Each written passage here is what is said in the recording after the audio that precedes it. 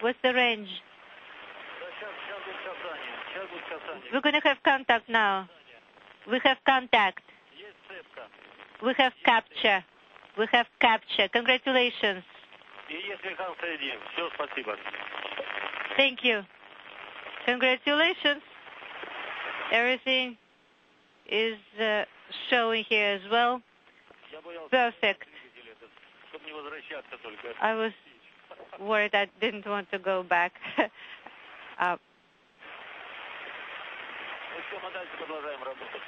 So we continue. Yes, please continue.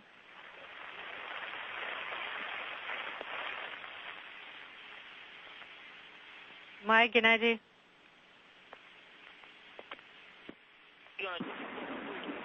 This is Mission Control in Korolyov. Docking confirmed just as we were moving into range of Russian ground stations.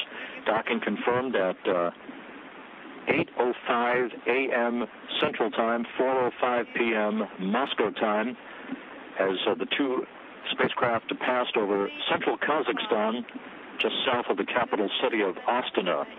Again, the docking confirmed at 8:05 a.m. Central Time, 4:05 p.m. Moscow time. New residents have arrived at the International Space Station.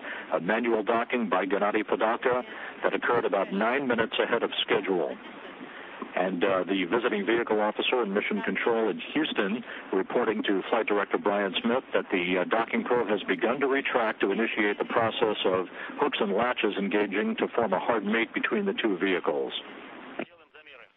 Okay, we're switching to page 85 and performing measurements. All right.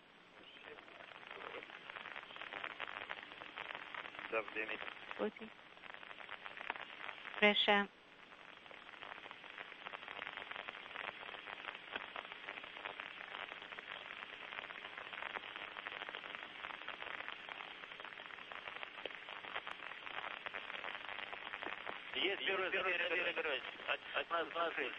We have measurements 1606, 710, and Bill.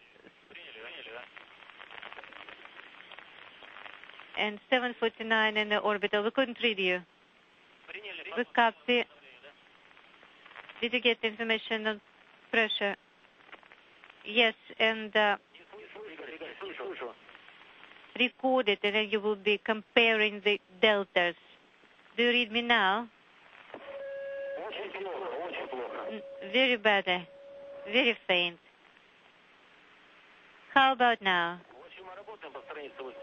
Okay, we'll just continue on page 85.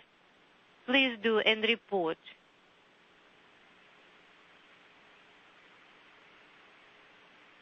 We spent a lot of time on establishing calm.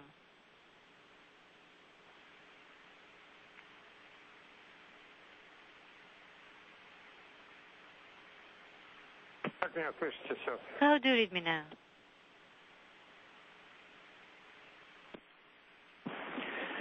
This is Mission Control Korolyov.